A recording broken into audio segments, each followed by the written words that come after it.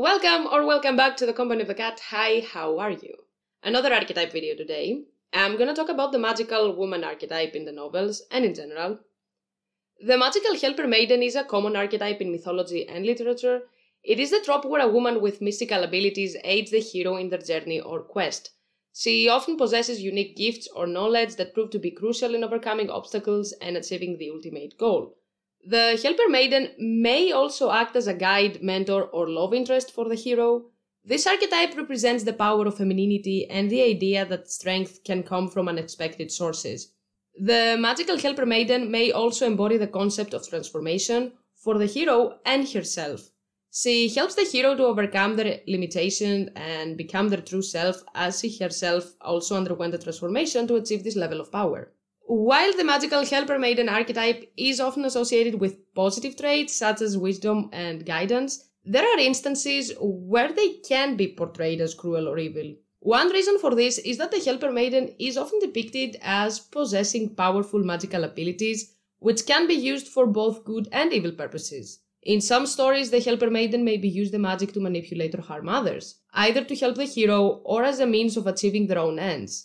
Additionally, the Helper-Maiden may be portrayed as using their magical abilities to enact revenge on those who have wronged them, regardless of the consequences. Another reason is the relationship with the hero. In some stories, the Helper-Maiden may become jealous. I don't like this word. Or resentful, either because they feel overlooked or undervalued, or because they feel that the hero has become too arrogant without him recognizing the very important role they played in their success. This can lead these characters to turn against the hero either by withholding their aid or by actively working to undermine them. The character is often portrayed as more important than the actual heroes in mythology and literature. Firstly, they're often the ones who provide the hero with their magical aid or guidance necessary to achieve their goals. In many cases, the hero would not be able to succeed without their help. This is particularly true in stories where the hero is inexperienced or lacking in certain skills, and the Helper-Maiden provides the necessary knowledge or tools. Secondly, they often embody qualities and traits that the hero lacks. They're more intelligent, cunning, or spiritually attuned than the hero, and thus are able to provide valuable insights or assistance that the hero cannot provide for himself. Examples of this archetype can be found in many cultures and stories, such as Medea in Argonautica or Morgana in the Arthurian legend, and also Merlin. Merlin was a wise and powerful sorcerer who served as an advisor to King Arthur. One of Merlin's defining traits is his intelligence and foresight. He was known for his ability to see into the future and predict events, which allowed him to guide Arthur and the Knights of the Round Table in their quest to protect the realm. Merlin was also highly educated and possessed vast knowledge in many areas, from astronomy and astrology to medicine and magic. He is portrayed as one of the most powerful sorcerers in Arthurian mythology, capable of performing great feats of magic and transforming himself and others into different forms. Merlin's magic is often used to protect and aid Arthur, but it can also be unpredictable and dangerous, leading to unintended consequences. Merlin's relationship with Arthur is also a significant aspect of his character. He is his mentor and guide, providing him with advice and counsel on matters of state and warfare. However, Merlin's loyalty to Arthur is not unwavering, and he is known to have conflicting allegiances at times. There are also some portrayals of Merlin that suggest he may not be entirely good. One of the reasons for this is that Merlin's own motivations and actions are not clear. He is a powerful figure who seems to have his own agenda, and his actions sometimes could be seen as manipulative or even creepy. Medea is another very famous embodiment of that archetype, and I have talked a little bit about her in my video about the similarities between the Argonauts and the Ironborn of old. The character of Medea is a classic example of the magic Helper-Maiden archetype, a powerful sorceress who used her magic to help Iason, the hero of the Argonauts, in his quest for the Golden Fleece. She was even willing to do cruel and immoral things to help him. She is portrayed as a powerful and intelligent woman who is adept at using her magic to achieve her goals. At the same time, Medea is also a tragic figure driven to commit horrific acts of violence due to her love for Iason and the pain he caused her when he betrayed her and understated all the help she had provided. Because, as I said before, Iason was useless without her. The only more useful person/thing than Medea in Argonautica was the actual boat. And this is where the complexity of these characters comes in. No one can dismiss the horrendous acts Medea committed. For fuck's sake, she cut her brother up and scattered the pieces just to delay her father, and later killed her own children. Even though she did it so they wouldn't be captured or punished for her previous actions, she still killed them in cold blood. Thing is, even though Iason calls Medea most hateful to gods and men, the fact that Medea received some divine assistance, such as the chariot from Ilios, and the fact that she did not face direct punishment from the gods for her actions, indicates that she has the gods on her side. At the same time, we see that Iason, who had previously enjoyed the support of the gods, ultimately falls out of favor with them due to his treatment of Medea. On top of that, many times the crew and Iason were, along with Medea, very much responsible for many atrocities committed during the quest, and all these events happened because Iason wanted the throne of Iolcos. And this is something we see very often in the series too. We see many heroes in songs and legends, and all of them had a magical woman by their side. We even have one in the current timeline, Stannis. Stannis' storyline depends heavily on Melisandre.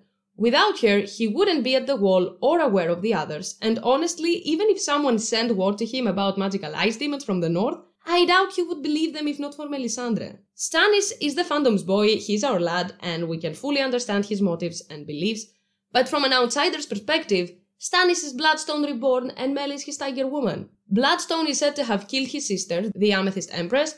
He also practiced torture, dark arts, and necromancy. He enslaved his people, took a tiger woman for his wife, feasted on human flesh, and cast down the true gods of Yeti to worship a black stone that fell from the sky. From the casual Westerosis perspective, Stannis killed Renly, had a witch, and treated her as he treats his wife.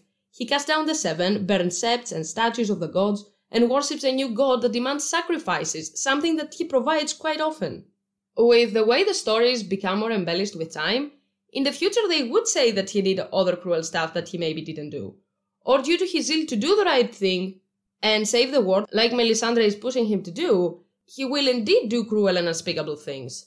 And even though Mel is not a character I'm very fond of, it's clear that she wants to save humanity. Problem is that she's a fanatic to the point she doesn't even consider that maybe someone else has a better solution, or that war and fire aren't actually better than ice and death, just the other side of the same coin.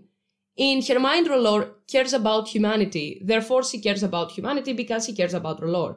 But I think that she would put first whatever her dogma says, regardless of what that is, and ultimately it is not really humanity she cares about. She is 100% sold on her religion, because this is what saved her. Melisandre was a slave, and the only reason she escaped this life and has power herself now is R'hllor. So she would do whatever to spread the word of the Red God that can save everyone, and consequences don't matter because for her, this is the right thing to do. And that brings me to the Bloodstone Emperor. The legend says that he became emperor by killing and usurping his sister, and that the demons from the east came because of his actions. But how do we know they didn't have some weird-ass prophecy about the demons coming, as everyone else has apparently, and tried to stop it? The prophecy of Aegon says that the savior would come from his blood. How do we know that the Tiger Woman and Bloodstone didn't have a vision about the savior being from his line? Bloodstone has some similarities to Azor Ahai, and Stannis is called Azor Ahai, but he is also a Bloodstone figure. Azor Ahai is a hero, so maybe in Yeti Bloodstone was evil, but in Asai wasn't. Like Stannis, who some people believe is the true king and others think he is a traitor, trying to take the throne by force and enslave his people. We often associate Durran with Bloodstone, and it makes sense, they have many similarities, but they have a very important difference. Bloodstone, like Melisandre and Stannis, was devout. He even established a religion, while Durran is anything but. And since I referenced Aegon before, he also had assistants. Visenya. Visenya was the one that did the dirty work. Visenya was sent to deal with the more difficult areas like Cracklow and the Vale. Visenya was committed to fulfilling the prophecy and thus to making Maegor the king, since he was for sure Aegon's kid.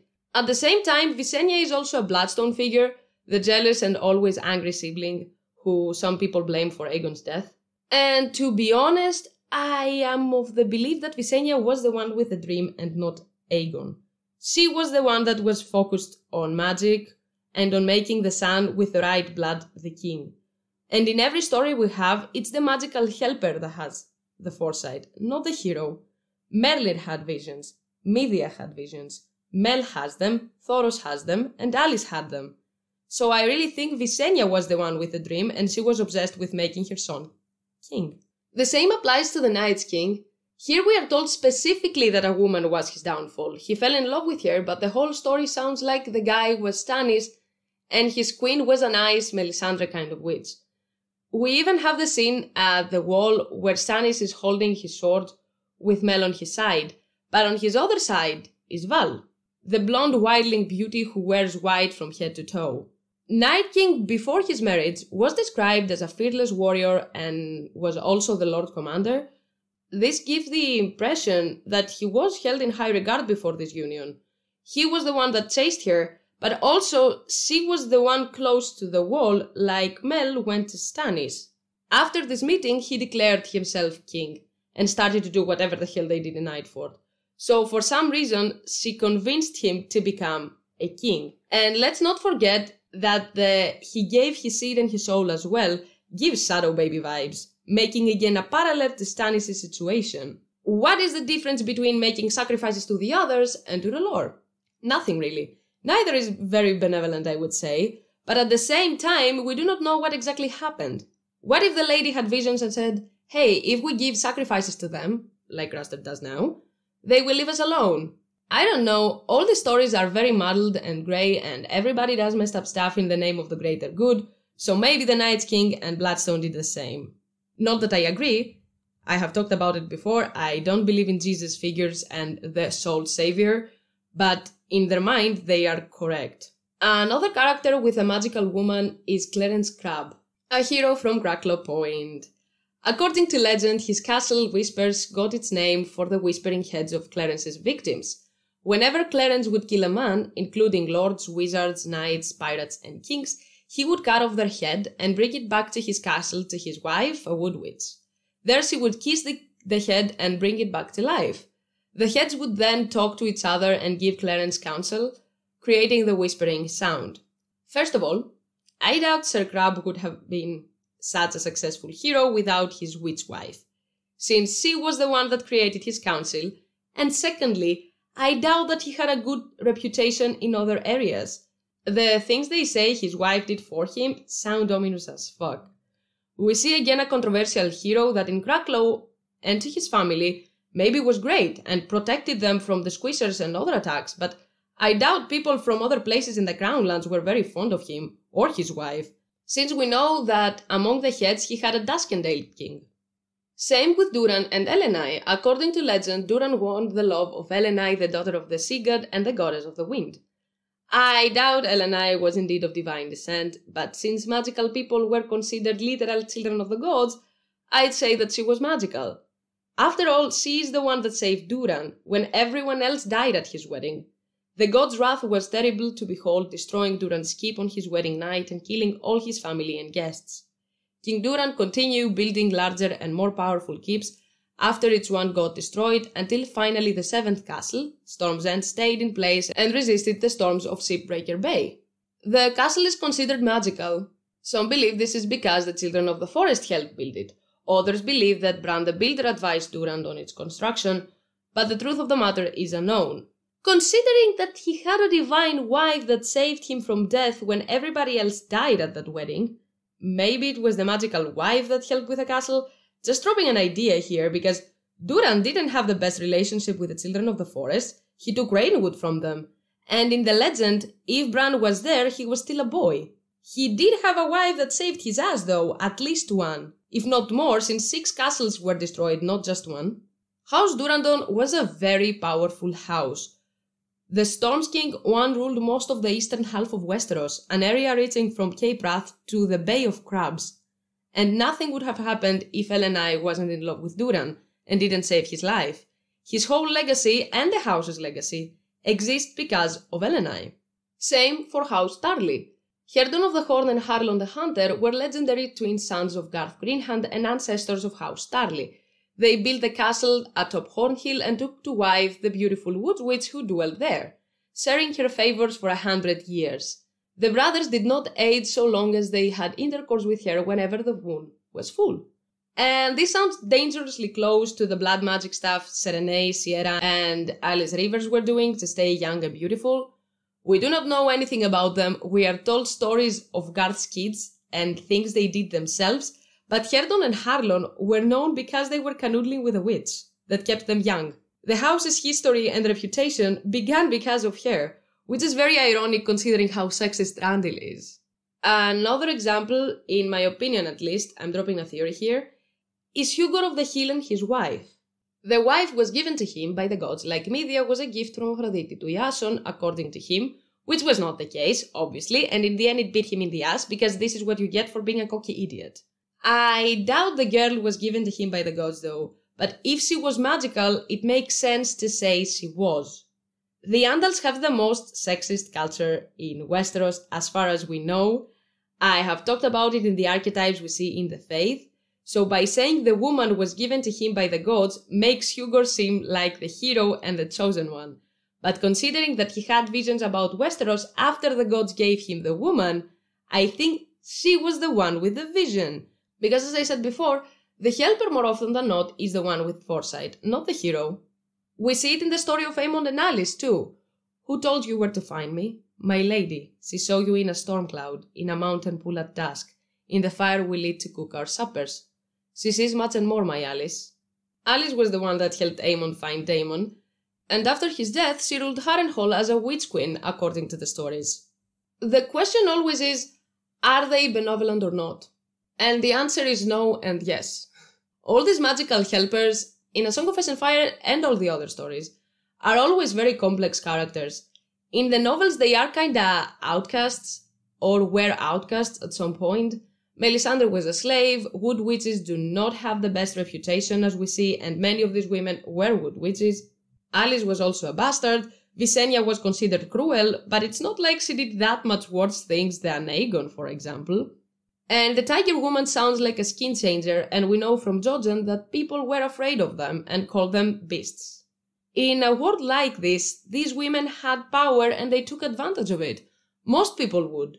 On the other hand, it seems like at least some of them had the mindset of Mel, meaning that to achieve the greater good, the ends justify the means, which is not a good thought process. Another very important thing is that these women have influence. The hero is there, yes, but the main idea is theirs. Stannis wouldn't think of himself as the chosen one if Melisandre didn't say he was. The Night's King met the woman, and then he decided to become a king. It is heavily hinted that she came up with a plan. And we see this with many non-magical women too. They come up with the plans, and the people around them still don't take them into consideration. Often, not even the readers give them much thought. Catelyn had a huge role in their war. Mel has a huge role. From the way Jane and Robb came to meet and marry, it looks like it was planned all along by her mother Sibel. And if this is the case, Jane went along with the plan. Women feud with each other as much as men do, and after the doings, although not flashy or obvious, do have a huge impact on the story. Olenna is the best and the most obvious example, of course. Sansa, I think, will be moving toward this path, and Dany is already there. Sansa, after all the shit she went through, I'm pretty sure will understand that sometimes you need to be cold and quick in your plans and actions. Waiting and observing or going with the flow is not always the best idea. At some point, you need to use the power you have and use some amount of violence. Dany has already realized this. Talking with the slavers didn't lead anywhere. Actually, the opposite happened. They started to take advantage of this. She has done harsh things, nobody can deny that, but she did it to people that crucified kids just to show their power to her. Negotiation wasn't on the table. She herself was a slave bride for as long as Drogo was alive, and without her dragons, she didn't have power. But now she has, and she tries her best. Will she do other cruel things in the future? Yes and no. It depends on how you view things. People in Westeros already think of her as crazy and cruel, even though she released slaves, and the people she showed no mercy to were slavers. They were the worst possible human beings and deserved punishment. Same with Volantis. I personally believe she will burn the city, and many people would see this as bad and evil. But the slaves are already waiting for her. They don't care whether they die or not. Death is better than the life they have in their eyes. Dany has both the role of the helper and the hero, so she doesn't have the benefit of being forgiven for her actions that many, mostly male, heroes have. She doesn't have a scapegoat. The hero does as many cruel things as the helper, and they are as responsible for these actions as the helper is. But usually the helper is the one that takes all the blame. Dany doesn't have this advantage since she is both. And in my opinion, Sansa will start to act like this very soon, and good for her. Both these characters need to show no mercy to pieces of shit that take advantage of others. In a universe like this, as long as the people are not innocent, some level of brutality is sadly necessary. This is it for this video. I hope you had fun watching. If you did, press a like, comment, and tune in for the next one, which is gonna be predictions and talking about Valyrian steel blades in general. Until next time, bye!